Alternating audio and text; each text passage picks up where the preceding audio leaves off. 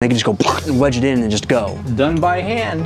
Yeah, we have a hand bender. It likes to bend a lot of hands up. Yeah. If you get your fingers caught in it. No, I think chips. Oh, it's some chips or something? Yeah. What kind of chips were they? Vinegar and Barbecue. Salt and vinegar? Oh, barbecue. Oh, okay.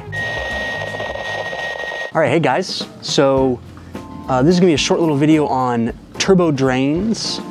We do quite a lot of turbos just because they're kind of a performance, they're more performant engine than all the rest usually. We do like quite a lot of 140s too. The two main performance ones, 140 turbos. Sometimes people combine the two.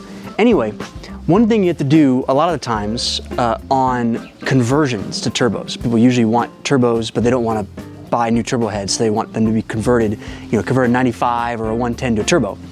And one thing you have to do is you have to add a new turbo drain to those heads, because a turbo on a stock head has literally a drain that's pressed into a boss that drains directly into the rocker arm area. And so this is some pipe that we bent. We bent it with a bender, short right now. We bend these to 18 degrees. That's what the stock ones are. They're not exactly the same as what Chevy did, because Chevy kind of did a little wedge bend.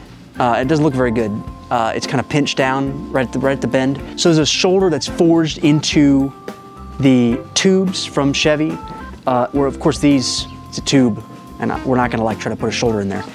Anyway, the hardest part, of course, is machining the head, adding the boss, machining the head to where you can actually press one of these in. But these are as good as the factory does them, and they come out very nice. And the turbo heads can be used pretty much right out of the box on a regular turbo. So it's pretty cool. This tube is also 304 stainless, which is better than the steel that the stock ones came as. So these can't rust or anything. They also hold up to the temperature much better. There would be no corrosion or anything. So now I'm gonna show cutting them up.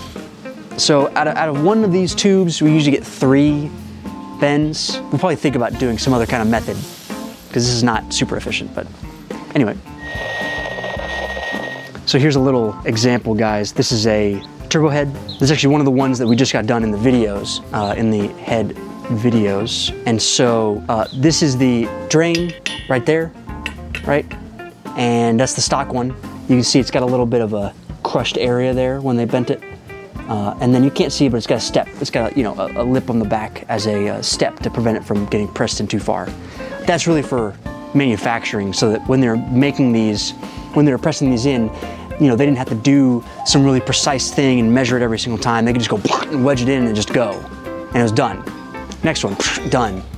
So that's just for manufacturing. But for us, we're not doing high production. So this is the tube, and you can see if I put it right where this one is, it's the same angle. Oh my God, look at that, it's crazy. So that's what we're gonna do. We're gonna cut this out, so it's gonna cut, I'm gonna cut a little longer. So that's, yeah, this is the right bend. It should work really well. And now I'm gonna cut them out.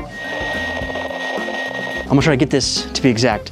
Don't worry that it's a little twisted. This is the first time I bent one of these. First time I've done it. So I think I bumped it when we were doing it. So what if I clamped it like this and cut it there, and then I couldn't clamp it anywhere else?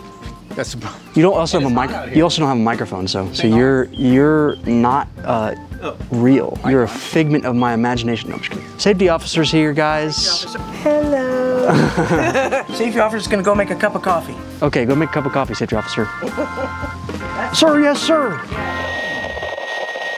So, you missed me cutting this, but I cut one because my phone overheated. Anyway, so this guy I just cut and I face adjusted a little bit, and I think it should look pretty good in there. It's very hard to figure out what the actual flat in plane surface of that bend is. I think it looks pretty good. Looks pretty close to the original. Of course, it all comes down to actually pressing it in. How does it look when it's pressed in? I'm gonna cut the rest of them, and then we're gonna show you not the welding, unfortunately, but we're gonna show the machining that 18 degree, basically doing this hole in the head here to press that new drain in there. So that should be pretty cool. we have the plate of many holes. There are many holes in this plate. Yeah. Some of them can be used, some can be not. You must figure out which ones are useful and which ones are not. Or you just have your way with a drill and a tap. Or you just start drilling a bunch more holes in it. And pretty soon there are so many holes in it, you have literally no idea what anything can be used for. Anyway, this is again, like I said, the plate of many holes. This is what we use to get a specific angle on these heads. So this is for angle ports and also for turbo drains, as you're gonna see right now. Wow, look at that. Wow, look at that. Hey, when you got all the holes. That's awesome. You see, that is the welded boss of the turbo drain. You welded that whole thing up. You basically made it. I made it out of? Made it out of welding rod. That was not there before. Yeah, this is a 95 head. As you can see right here in this thing, and it says drain right there. So that's how you know that's a drain. Otherwise, it just looks like a blob of welded aluminum. Yeah. And you go, what the hell happened to this head? Yeah. Gotta make it out of something. Gotta make it out of something. So this is basically gonna go right in here. Bam, like that, right? So we're gonna machine this with an end mill. These are 5/8. Says right there. So 5/8 end mill goes in. Let's see, is there any kind of wiggle room on this, or is it now really? A tiny bit. Yeah. Got a angulometer. 18. Exactly. The thing is, this is probably a little too precise for how precisely bent these are. Yeah. They're not like perfect. We're not miracle workers over here. No, it's not like we have a CNC bender or anything. This is just done by hand. Yeah, we have a hand bender. It likes to bend a lot of hands up. Yeah. To get your fingers caught in it. Yeah, but no. This is to cut the flat in it. So first we gotta cut a flat here as a... But even more first than that, we have to move the head back. The head is too far out.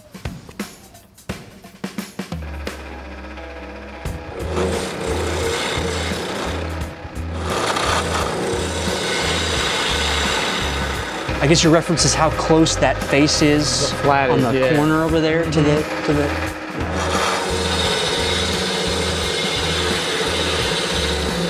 I can't really get closer. I'm gonna hit the intake here. Yeah.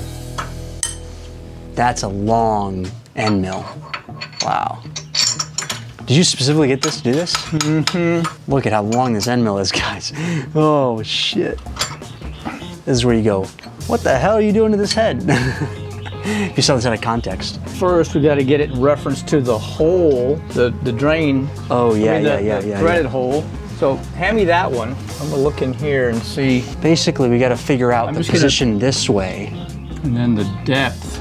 I mean, the distance from the back wall is 1/8 of an inch, I believe. So now we got that done. Let's take this back out. Ah yes, classic drill bit in the collet. Just got to get the right collet. Just got to get the right collet.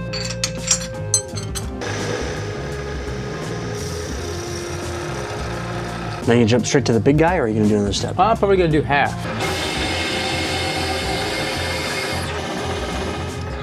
That's it. That is as far as we go. It'd be cool if there was a mill that was mirrored. It had a handle on both sides. Probably is one. There probably is one. It's probably very, very, very rare. Extraordinarily rare. Pool forming right there at WD-40. Flicked off my finger. Oh, WD? No, I think chips. Oh, it's some chips or something? Yeah. What kind of chips were they? Vinegar and barbecue. Salt and vinegar? Oh, barbecue. Oh, okay. They weren't like so should we go Cheetos or something. That speed, or should we go slower? Probably a little slower. Ready? I was just gonna flip the lever. Oh, you want to do lever? Yeah, I do lever. Yeah. It looks so funny in the camera. Look at this. Oh yeah. It's like, what the hell is going on with his head? How is it just at some random angle like that?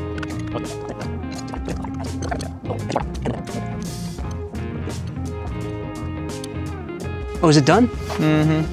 Oh, wow. It was so exciting. Would you look at that?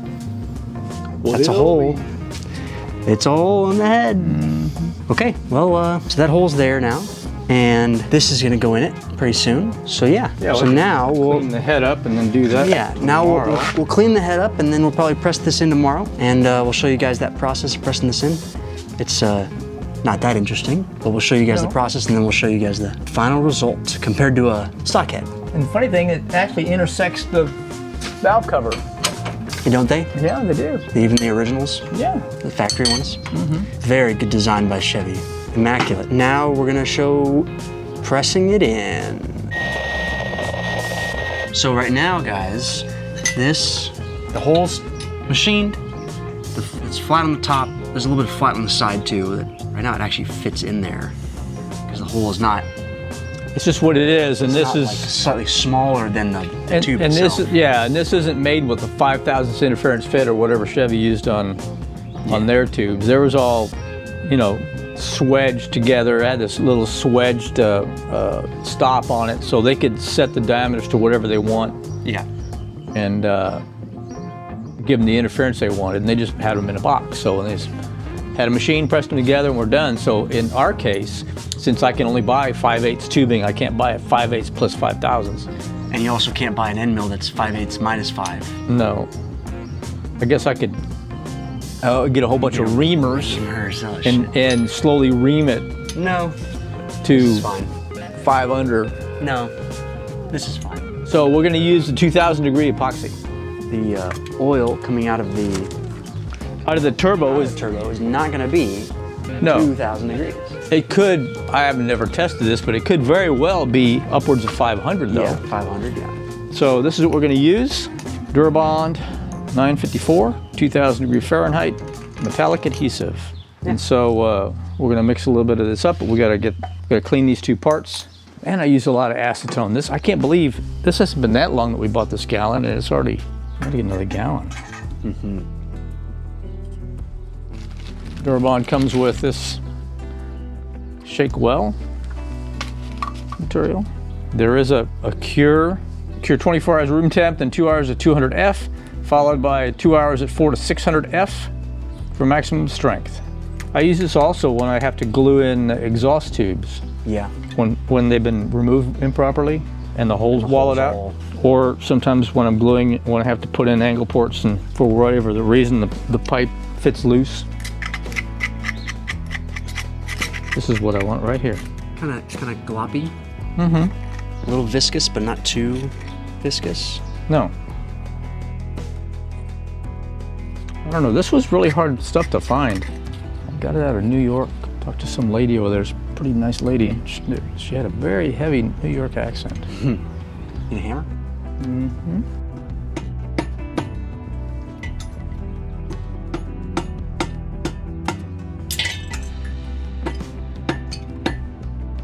That's it, I think it's in.